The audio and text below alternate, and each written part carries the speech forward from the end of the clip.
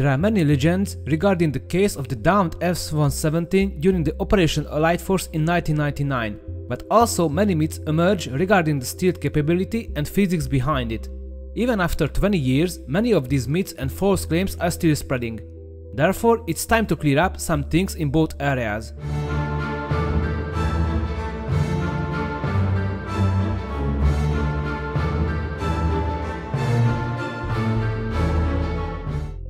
Before we get to the night of the March of 27, 1999, it is necessary to deal with the radars and the physics behind them. Until now, I have been talking a lot about air defense systems and their radars. The detection range of the different radar systems were given considering the MiG-17 or MiG-29 size fighters and not their targets. Why? The answer is very simple. The Soviets measured these types as a reference because these were their own fighters. For this reason, it is time to talk about a very important factor that seriously affects the detection distance of the radars. This is the target's radar cross-section, in short RCS. How can we visualize the meaning and impact of an object's radar cross-section? Using a weak analogy, it is like the size of an object to the human eye. A larger object can be detected from farther, but an object can have very different sizes from different directions. A sheet of paper has far larger size considering its face compared to the edge. For airplanes, the difference is not so extreme, but there is a significant difference in surface area between the front and side view. This aspect dependency is also true for radars. Depending on the direction, airplanes reflect electromagnetic waves to a varying degree. However, this analogy is weak because the detectability of an aircraft with radar shows a much greater aspect dependence. Another major difference is the optical size of a plane with regard to steel design does not have any correlation with the visible area. Very simply, if I'm looking at a flat surface at right angles to the radar, if something like this were 1 square meter, it would have a radar return of 1,000 square meters. If I move it back just about 8 degrees, not very much, it drops from 1,000 square meters to 1 square meter. And if I move it down to a very shallow angle, like about 20 degrees to horizontal, it's now down to 1/10,000,000th of what it was when it was up there. The quoted video shows that even for a very simple surface, tightening it dramatically reduces the equivalent radar cross-section. This is quite similar to the plane mirror and flashlight. The mirror reflects back only a fraction of the light to the emitter, however, it still does it. This example explains only the type of reflection from the many different kinds. Since airplanes are streamlined, they have relatively few surfaces that are perpendicular to the airflow. Consider a radar which scans from the forward direction of the airplane. It has a line of sight of only a very small flat or perpendicular surface area. However, if we increase the aspect from the side, the radar can see more and larger flat surfaces with a certain angle. These flat surfaces can act roughly as a mirror, as mentioned in the previously given example. As the angle of reflection increases, the reflectivity of the flat surface decreases. What does this mean? A relatively small part of an aircraft can be responsible for a significant part of the reflection in given directions. Because of this, the radar cross-section is highly aspect dependent and it is not a single value thing. It has characteristics. Due to this, characterizing the radar cross-section with a single value for an airplane has a strong reality distorting effect, since it always and only applies to a specific direction and means only an average value with fluctuations. Here is a simpler and shorter form of this very important value. The radar cross-sections means the size of an object equivalent to the plane's perpendicular reflecting surface for a given radar. The causes and locations of the different type of reflections are on the image, but they do not act with the same weight because of the aspect dependency. This is why stealth fighter aircraft have a relatively conventional appearance. It is enough to look on the F-22 or the F-35 compared to the F-117. The most crucial part of the airframe shall be shaped by the stealth needs. Besides the necessary geometry, other technical solutions are needed to achieve stealth capability. These are the following. The leading and trailing edges of the wings and the stabilizers, but as well the side of the fuselage, the intakes and the vertical stabilizers must have the same angle settings. The antenna of the PESA or ASR radar, if the plane has such thing, is tilted upwards to avoid acting as a reflective mirror. The view of the engine compressor blades is obstructed to avoid being in line of sight from radars. The engine intake duct itself is designed accordingly to reduce the reflection of incoming waves. The cockpit canopy has a very thin but radar wave reflecting metal layer. Application of radar absorbent paint. During service and maintenance, special attention is paid to the smoothness of the surfaces, the gaps between the airframe and service panels, and the fixing screws are covered. The most characteristic and visible part of stealth design is that such aircraft have internal weapon bays. All the solutions listed so far would be worthless if the aircraft carried external stores. Because of their function, their shape cannot be sufficiently optimized for stealth. In addition, stealth airplanes must be able to employ the same weapons as previous conventional combat planes in order to reduce cost. All the listed 6 measures are necessary, though they are not sufficient to achieve very low radar cross sections by themselves. The miracle does not happen when, for example, radar absorbing paint is used on a conventional airframe. The essence of the special paint is further reducing the radar cross section, which has already been done by the geometry of the plane with 2-3 orders of magnitude. The painting is able to reduce the RCS in such areas where even the well-shaped geometry cannot do that. However, the special paints used on aircraft does not help much if the rotating compressor blades of the engine and the external stores still present a large reflective surfaces. The case is the same regarding the presence of internal weapon bays. Every intercontinental bomber and the F-102 and F-106 fighters and some strike fighters such as the F-111 and F-105 had them. Even if they had only carried the weapon in the base, the detection distance against radars would not have decreased significantly because the other necessary measures from the 6-point list are not fulfilled. Compared to conventional looking fighters, there are shapes that are more favorable to achieving a very low radar cross-section. The problem with them is that the lift that they can produce and their flight performance are limited. Such designs are built from various basic diamond shapes. They do not have similar look compared to any traditional fighter planes. Using this method, the Lockheed designed the F-117 stealth subsonic striker plane, which later became famous. It should be noted that in case of the F-117, only flat surfaces were used to create the shape of the airframe. The limitation of the computer computing capacity of that era did not allow using curved shapes. The radar cross-section of an aircraft prior to stealth planes showed a strong correlation with size. A smaller airplane typically could be detected from a shorter distance, while a larger one from farther away. Aircraft only with a very special shape had different radar cross-section from the usual. It was only by chance that the aerodynamic design of an airplane resulted in low reflectivity and only in some directions. An example of this was the YB-49 experimental bomber, where the advantages of the flying wing design were revealed. Compared to the size of the aircraft, it was detectable from a surprisingly short distance with radar. This later led to the selection of the basic shape of the B-2 Spirit bomber. However, the basic shape alone was insufficient, the special design regarding critical areas were still necessary. With the advent of stealth planes, a new era began. The size of an aircraft does not indicate the magnitude of its radar cross-section. Between the F-4 Phantom and the F-117 with similar made dimensions, length, span, height, there are 4 orders of magnitude differences in the radar cross-section in some directions. An order of magnitude means a 10-fold difference, so here we are talking about 10,000-fold difference. Since the approach phase is the most important during air combat between fighter planes and anti-aircraft systems, priority was given to reducing the frontal radar cross-section. However, in other directions, the reduction is maybe smaller, but it is still significant compared to conventional planes. It is time to quantify what stealth capability is able to provide. I hope no one seriously treats the statements from anybody that stealth aircraft are invisible to radar no matter the circumstances. Despite the facts, many in the media nowadays make such a sensational statement.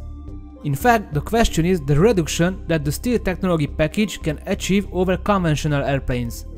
However, to understand the magnitude, it requires some mathematics and physics. The 10,000-fold difference radar cross-section value mentioned in the F4 and F117 comparison clearly shows the relationship between the detection distance and the radar cross-section. It is anything but linearly proportional. For this reason, in radar technology, calculating with decibels using a logarithmic scale is generally accepted. The difference of 10 decibel means a 10-fold difference, 20 decibels a 100-fold difference, and 30 decibels a 1000-fold difference, etc. The reference 1 square meter radar cross-section is the 0 decibel, so the value minus 30 decibel means a radar cross-section of 0.001 square meter. The plus 20 decibel means 100 square meters. After that, let's take a look at this equation. This is the general radar equation.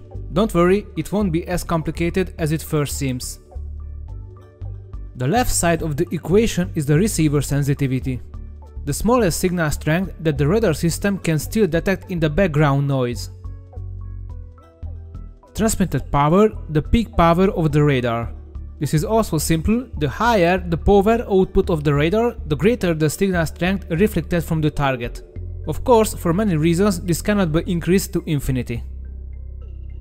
The antenna gain is determined by the size of the emitted beam. The narrower the beam, the larger it is. 0 decibel is the gain of the omnidirectional antenna. The size of the beam is determined by the type and the design of the antenna, as already clarified in the short radar summary at the beginning of the Berkut video. Another factor in target detection range is the operating frequency of the radar, which is important due to propagation loss. At longer wavelengths, the propagation loss is lower, but it requires a physically larger antenna size to form a narrow beam compared to a decimeter or a centimeter wavelength one. Finally, the last main factor is the target itself, its radar cross-section. This is a physical property of the target but is aspect dependent. If all parameters are known, the detection distance can be calculated by rearranging the equation. At the end of the calculation, we essentially calculate the power of exponent 10 from the decibel values. If only the radar cross-section of the target is the variable, then only the 10 log O value changes in the equation. Therefore, through this, it is possible to examine the detection distance changing as the radar cross-section changes. The equation shows that the relationship between the radar cross-section and the detection distance is not linear. If this is the only factor, then the model can be interpreted more simply. Doubling or halving of the detection range is proportional to the fourth power of the change in the radar cross-section.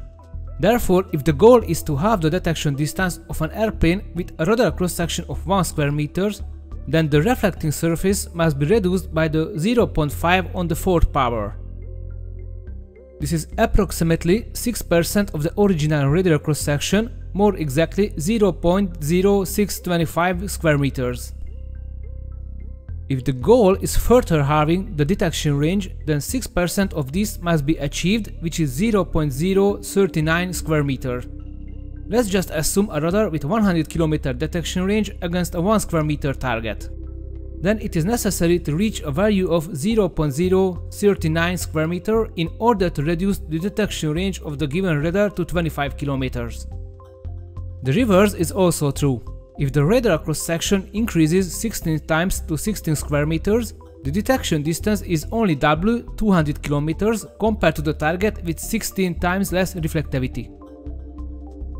This relationship is also useful because if the detection distance against a target with a given radar cross-section is available in a given mode of a radar, it can be calculated for a target with different radar cross-section. For example, the fire control radar of the S-400 air defense system has a detection range of 250 km against a 4 square meter radar cross-section target at a very high altitude. What shall be the radar cross-section if we want to achieve a quarter detection range?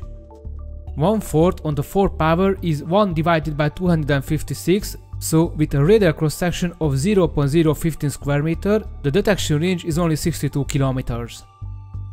Due to its logarithmic nature, the detection distance of an aircraft with a huge radar cross-section does not increase to infinity, but the difference compared to the conventional combat aircraft is nevertheless significant. Large targets such as the B-52 or large cargo planes such as the C-17 can be tracked by advanced fighter jet radars in the sky background from distance up to 300 kilometers. Meanwhile, a small fighter jet can only be tracked maybe just a third of that distance. Let's look at another variable. What if we wanted to double the detection distance with an identical antenna design by increasing the transmitter power? Since the relationship is logarithmic here as well, we get the 16 times that the transmitter power is required to achieve double detection range. I think it can be understood quickly that the main factor is the antenna design. The beam parameters are what the antenna is able to provide and not the transmitter power. This depends on the antenna construction and wavelength, which have a strong impact on the propagation loss. The task cannot be solved by mindlessly increasing the output power, so to speak. The point, there is no magic in regards to radars. There is not any radar with a long detection distance with a small antenna size. Reducing the propagation loss requires the use of a longer wavelength. The physical size of the antenna required to produce a narrow beam will be larger for the same beam width for a meter wavelength radar than for a centimeter wavelength one. That is why the centimeter wavelength Sentinel radar looks like this, with a detection range of 100 kilometers. Another is the target acquisition radar of the Book M1 system with a detection distance of 160 kilometers. The radar is heavier partially because of its age, as shown by the tracked design of the self-propelled vehicle. However, the antenna is considerably larger and it is related only by the wavelength and expected detection range. The antenna of the Nebo M, which can detect from a distance of 500 km an average fighter plane, has size of 2 tennis courts. This radar is able to detect stealth planes at a range of 1690 km. It is at least somewhat mobile, not like its predecessors, but its deployment time is still 15 minutes. The extremely long-range P-14F target acquisition radar of the S-200 long-range SAM system also has similar dimensions, however its mobility is practically close to zero, it is theoretical. The minimum installation time is 24 hours. Compared to this, the Nebo M is a serious improvement, but it can be seen there is no universal magical radar. The size of the radar antenna is determined based on the required detection distance, operating frequency and radar cross-section of the given target, which limits its mobility. In addition, what is quite clear is that the radars nowadays can be lighter, they can have digital processing, but their detection range with the same antenna size has only slightly improved since the late 50s. The P-14F and the Nebo M have very similar detection range. The real improvement happened in the relocation capability and some other areas. What deserves a few more words is the issue of meter wavelength radars. The given radar cross-section as a geometric value does not change depending on the frequency. The commonly stated statement that the geometric still does not work against meter radars is simply not true. The meter wavelength long-range Soviet target acquisition radar could not track the F-117s from 100 km away in Serbia, nor during the Operation Desert Storm. In addition, there is a phenomenon that is greatly overrated and misunderstood by the skeptics of the stealth. This is the Rayleigh scattering. If a fixed ratio between the visible characteristic size of an object and the wavelength occurs, then the reflection is stronger. However, the size of different stealth planes are not the same and the visible length is aspect dependent. In addition, the wavelength of the radars are also not the same. Therefore, the continuous, simultaneous occurrence of these factors cannot be expected. In short, the scattering has very little effect on the detection range, only some percent even in an idealized case. This phenomenon does not make a stealth plane magically detectable from vast distances. More on this and other factors are presented in the Patreon extra content. In the radar equation, we have already dealt with the effect of distance, frequency and antenna design. After that, the analysis of the targets, their radar cross-section remains. The exact characteristics of radar cross-section of individual combat aircraft are secret. Typically, estimates are available regarding their values with the exception of one case, but more on that later. Since the radar cross-section has a serious impact on detection distance, it is important to keep it secret. Fighter jets of the United States and other air forces during foreign visits usually carry an angle reflector placed in the nose of the Sidewinder mock-up missile. This artificially increases the radar cross-section of the aircraft. With this move, the real characteristics can remain hidden. The F-22 Raptor does this masking by deploying a small angle reflector, so-called Lüneburg lens, on the belly of the aircraft. The S-35 uses a similar device as well as the F-117.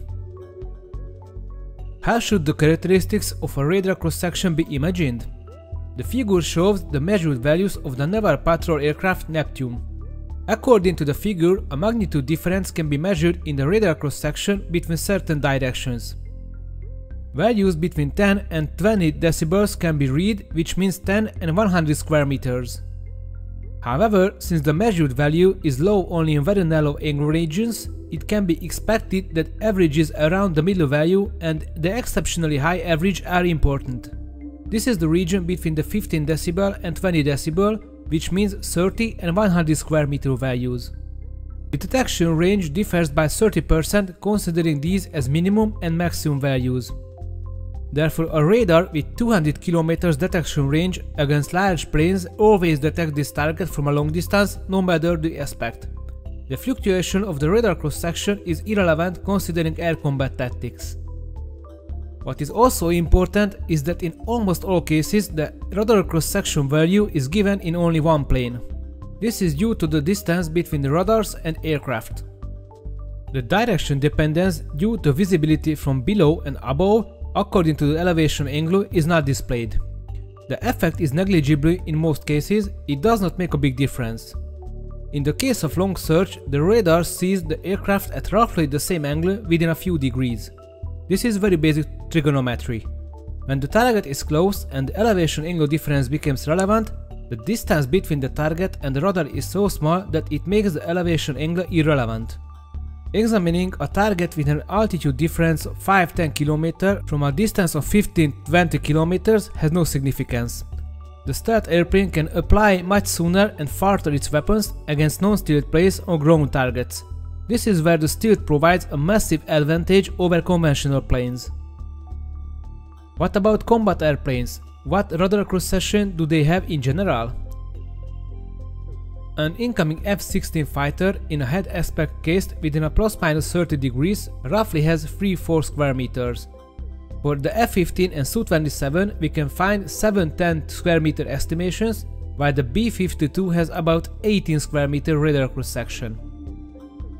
For the latest 4th generation fighter jets, reducing the radar cross-section was also a goal, but there is only so much that can be done as external stores are significant reflective surfaces. In case of the Super Hornet, Eurofighter Typhoon and Rafale, the radar cross-section is roughly in the range of 1-3 square meters according to marketing data, but this is considered without external stores. These later designed 4th generation fighters are sometimes called reduced observable planes. Compared to the first 4th generation fighters, the F-14 and F-15, they have roughly an order of magnitude lower radar cross-section. Nevertheless, they are not even close to the real stealth planes. This is fine, but what about stealth planes? Since the characteristics and values of low observability planes are secret, only estimates and numerical simulations made by enthusiastic university students, researchers and engineers are available. However, these are only informative at best, they should be treated with a grain of salt, or just better to ignore them. The only exception is the F-117, but more on that later. An official statement from the US Air Force in 2005 described the F-22's minimum radar cross-section comparably to a 30mm diameter metal ball. The radar cross-section can be calculated using this input, which gives us -39 decibel or 0.00012 square meters. In case of the S-35, the given reference was a golf ball size reflective object. Considering a sphere with a diameter of 43 mm, we got the -29 decibel square meter or 0.0013 square meter result. The radar cross-section of the B2 is half of that the F117, which means 3 decibels smaller value considering the nature of the decibel scale. This is minus 33 decibel square meter or 0.0006 square meter. These values are not to be considered holy scriptures, but they provide more than enough input for evaluating at least the basic impact regarding applied tactics of stealth planes and their benefits. The radar cross-section characteristics of the B2 shows the results of the measurements of the scale model in the 1980s without a numerical value but correcting characteristics. The measured results were smaller compared to the predictions, however the trend and nature of the radar cross-section characteristics were almost identical for the modeled and the measured cases.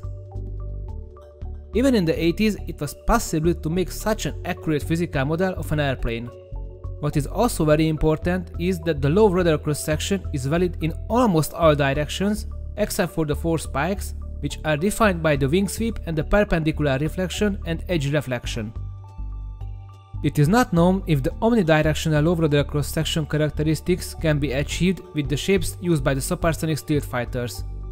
This might be one of the reasons why the flying wing concept mixed with the ogive base shape by the B2 or B21 or the X47B with diamond shapes is used. Because only the measured results of the scale model of the B2 is known, it is not possible to make a solid statement about the nature of the radar cross-sections of the stealth fighters. Now we are familiar with the limits of the stealth planes and with the fact that there is no universal magic radar. The question may arise at this point: what is the essence of the stealth and what it replaced? Prior to use of stealth planes, the only way to dramatically reduce detection distance was flying at very low altitude. The effect of this was already discussed in the video about the Neva air defense system and the Moscow cruiser. The detection distance can be reduced to 35-45 km, even in case of relatively flat terrain. This is done by flying below the radar horizon, but the line of sight blocking of smaller hills or even features of the terrain also can be exploited. This is a very serious reduction in target detection range if we compare with the 150-200 km range of many target acquisition radars in case of medium to high flying targets. However, this method has several drawbacks. Primarily, it greatly limits the range and cruising speed of airplanes because they are flying in a dense atmosphere. Compared to the high altitude cruising, flying at very low altitude can mean 2 or 3 times higher consumption. Secondly, without terrain following radar and autopilot, this can only be performed during daytime and it is extremely stressful for the pilot. Finally, a fighter flying at lower altitude, especially in a ground following manner, is in an inferior position in air combat to the opponent who flies higher, who is already aware of the enemy's position. The only advantage of flying low compared to the stealth is that it reduces detection distance in a much more omnidirectional way from the point of view of ground-based radars. However, this advantage assumes that stealth planes do not have omnidirectional stealth capability, which is maybe true, maybe not.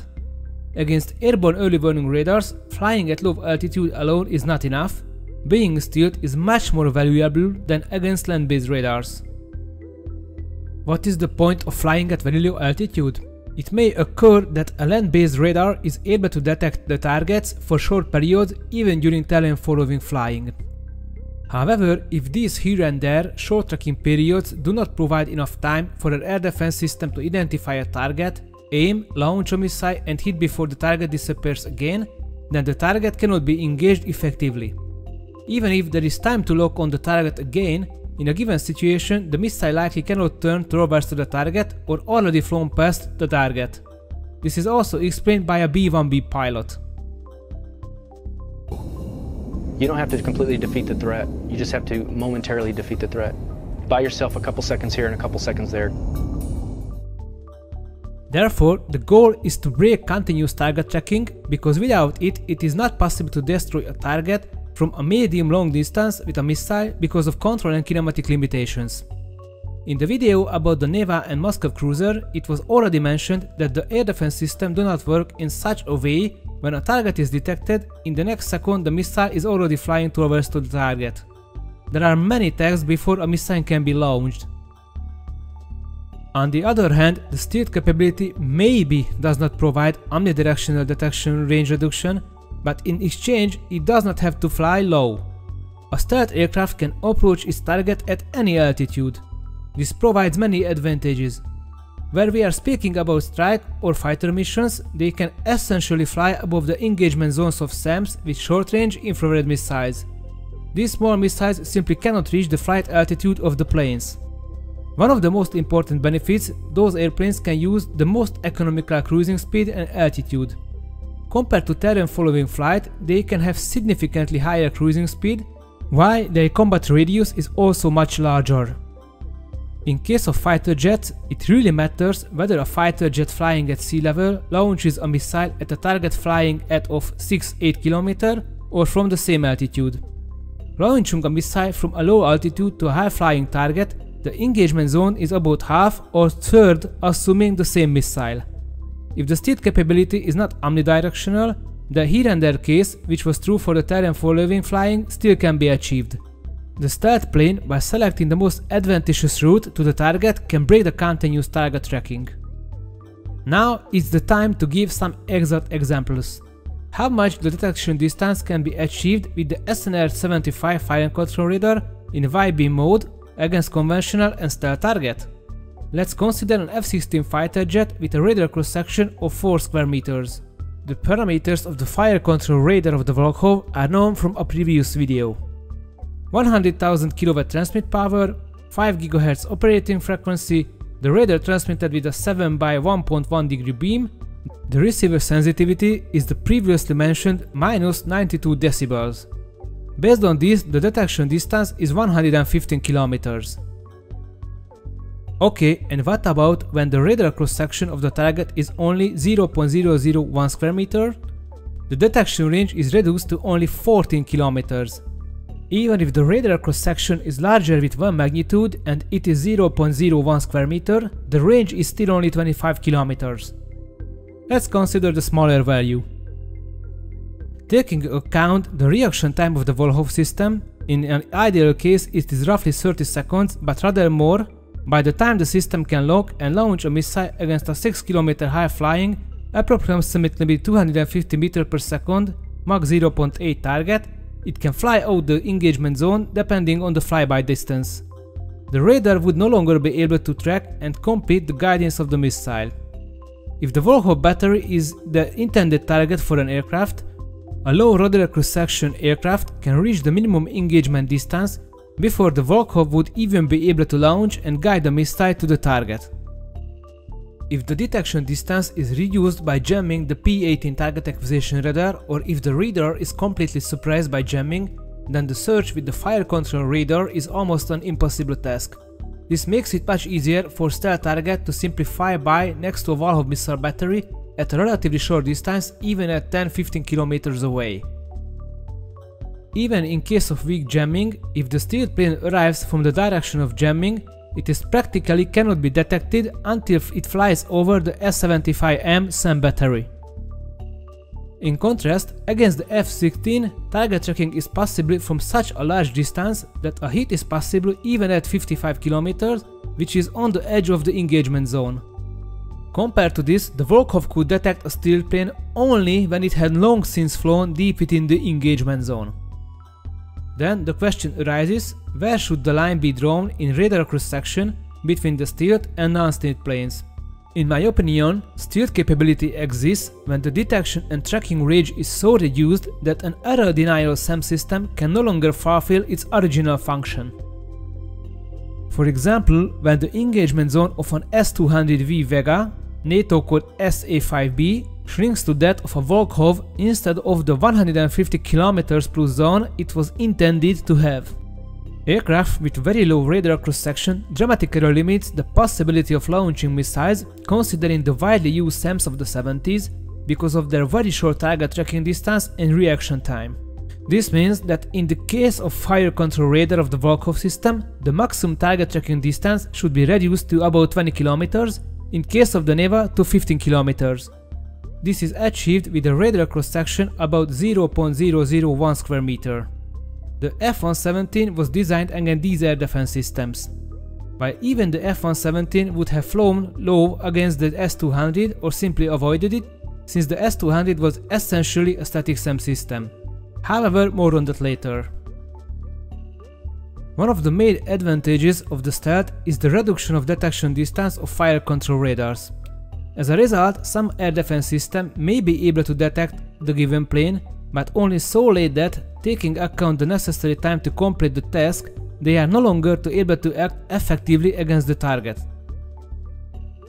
The assessment of the tactical environment begins with the consideration and evaluating of pre-mission reconnaissance data, which ends when the threats are identified during the mission by the radar warning receiver or updated mid-mission via a data link. Today's planes are able to display the changing tactical environment clearly and easily on multifunctional displays. In a sense, the autopilot allows the plane to follow an optimally planned route. The pilot only has to spend his time managing the deployment. The navigational points can be even entered via touchscreen on the map or can be designated with cursor using HOTS.